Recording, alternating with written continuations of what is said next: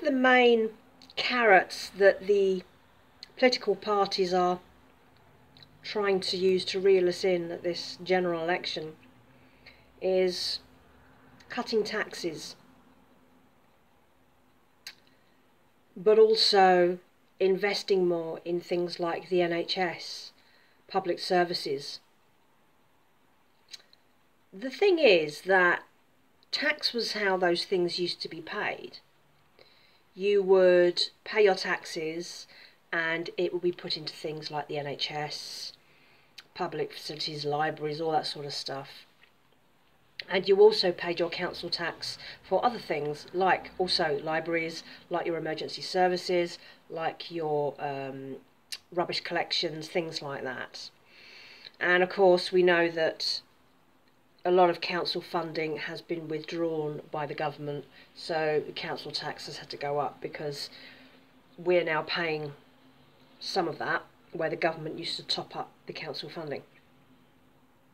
But I was also reading an article yesterday about how one of the Tories' promises, if it gets voted in again, which of course won't happen, so I think that this is kind of a moot point really, because this isn't going to happen, and even if they do get in, this still won't happen, is they're talking about cutting back, and there's also been talk about abolishing national insurance for self-employed people. Now, primarily, the national insurance pays for your state pension, which, I mean, who knows? I mean, I retire in more than 20 years. 20 years? Maybe 20 years. I don't know what it is anymore. It's too long away to worry about. And maybe the state pension won't exist at all then. Maybe it will exist in a way that makes it largely inaccessible. And by that I mean, if they keep raising the state pension age, less people will reach that age, so less state pension gets paid out. And I guess that is one tactic they can use to deal with the problem of too many retired people and not enough working people putting back into that system with paying national insurance. Because now we have loads and loads of retired people who have the state pension, and no new people, or not enough new people working, paying into that system. You can think of the state pension as being a little bit like a Ponzi scheme. It takes the next generation of investors to pay for the people who now need it. And of course we now have a problem with that. So you can see the tactics that are being used to try and prevent people from getting the state pension without saying we're getting rid of the state pension. And if you simply raise the age that you get the state pension at, you've got a better chance of people dying before they reach it, and therefore you have less people to pay the state pension to. Now, this other tactic is the one that kind of interests me, which is abolishing national insurance for certain people, so they don't have to pay it, or making it voluntary. Now, they tried this before, I can't remember how long ago, not that many years ago, where for the lowest self-employed people, they made the contribution of national insurance voluntary.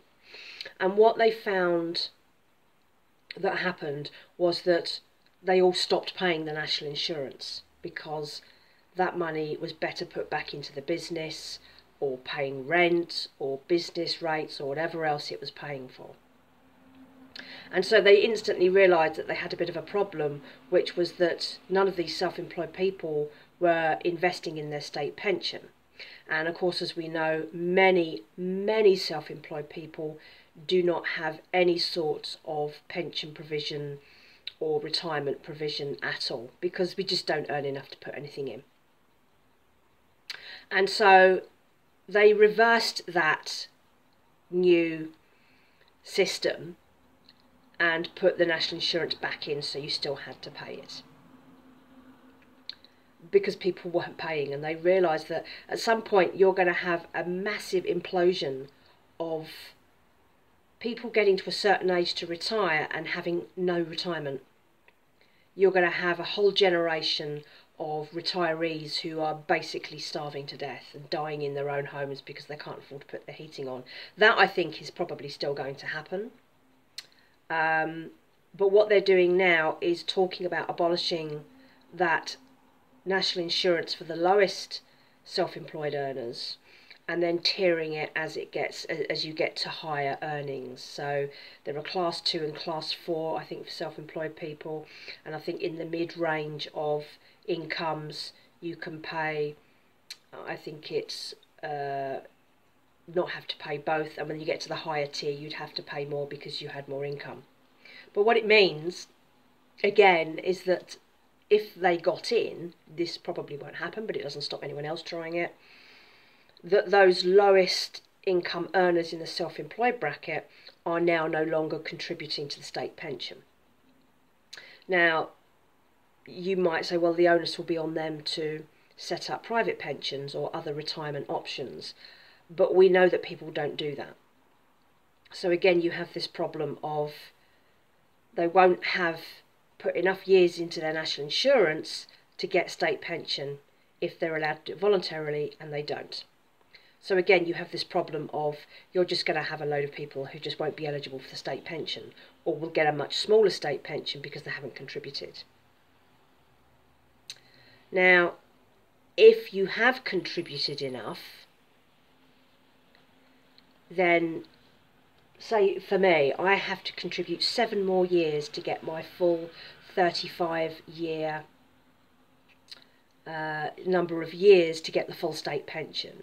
So after that 7 years, where I probably still have quite a few years of employment left to go, because I'm not planning on retiring at the state pension age anyway, I can just stop paying national insurance because I've got my full quota. There's no point in me paying any more.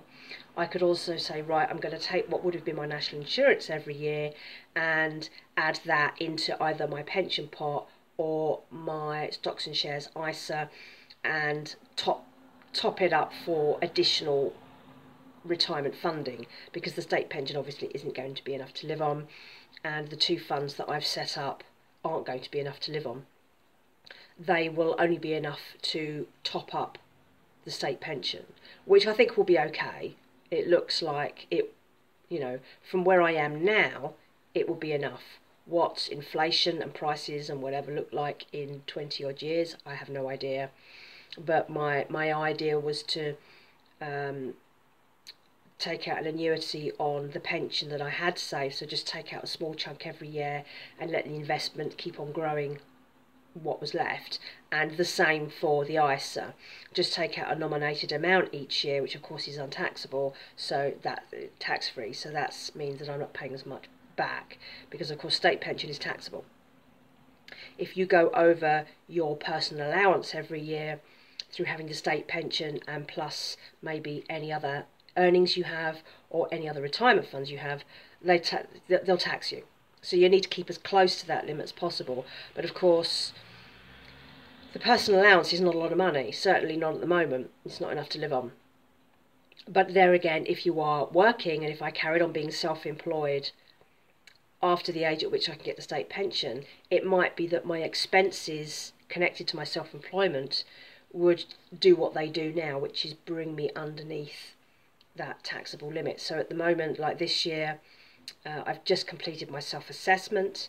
My total everything in self-assessment is much better than last year. It would take me into a taxable bracket. However, some of it is untaxable benefits, and there are other expenses that I claim back through my business, which means that I've dropped back under that tax radar.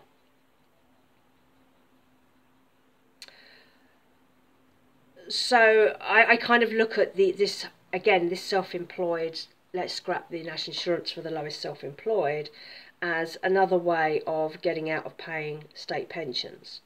But then of course they have to think about how are they going to make people invest in their own retirement. Now, I know that they made workplace pensions compulsory. You have to request to opt out of them, and most people will use them.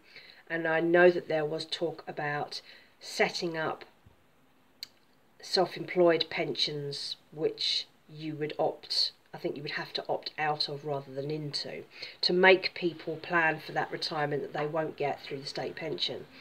But I haven't heard anything about that for a while, and bearing in mind that most of the political parties are not interested in poor people, they're not interested in people who have no investable income.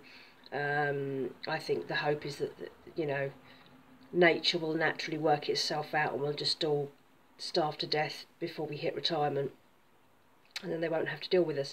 And of course, when you're dealing with politics, political parties only look towards the end of their term. They're not interested in the long-term future, so any changes that are made aren't going to mean anything by the time people like me retire, because we'll have changed government so many times, so it doesn't really matter.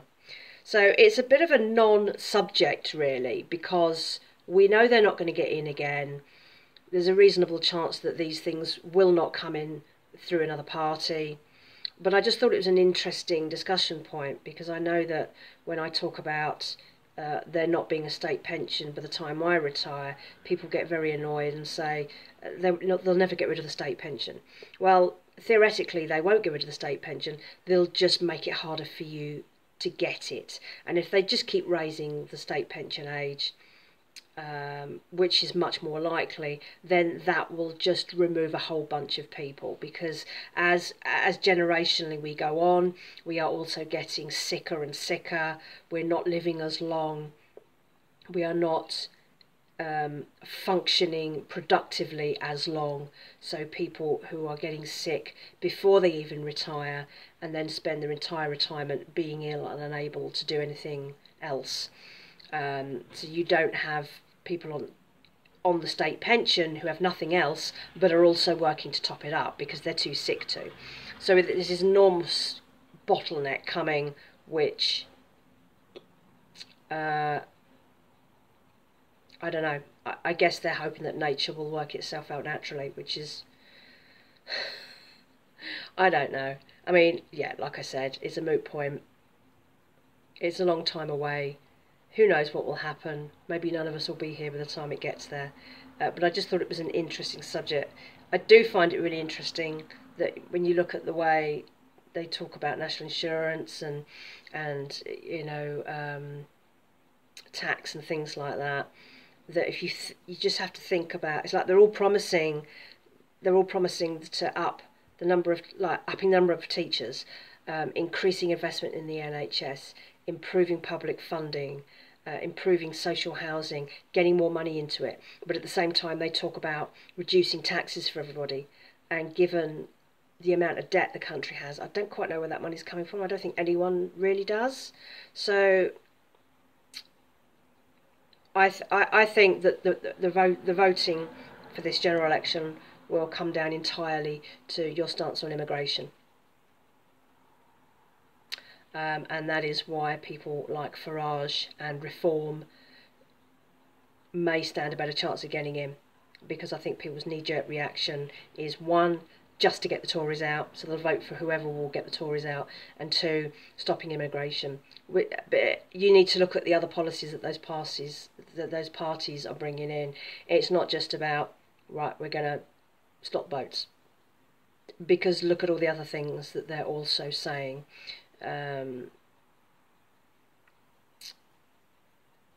There are all sorts of interesting conversations going on out there at the moment, and I generally keep out of politics. It's exhausting. Me getting involved in the argument doesn't change anything, it doesn't help anything. But the whole national insurance thing, particularly for the self-employed, because that affects me, is just an intriguing little side thought, and I'm sure that plenty of you will have things to say on that. So that's why I thought I'd throw this in as an extra subject matter, because we like a bit of that on YouTube, don't we? So thank you for watching.